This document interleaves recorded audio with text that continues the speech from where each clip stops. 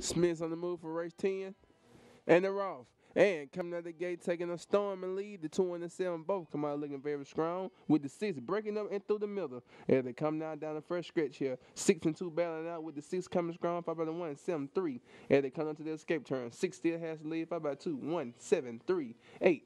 As they come down to the back stretch here. 6 don't stretch out of the lead, looking very nice. 5 by the 1, 2, 7, 8. 1, 3.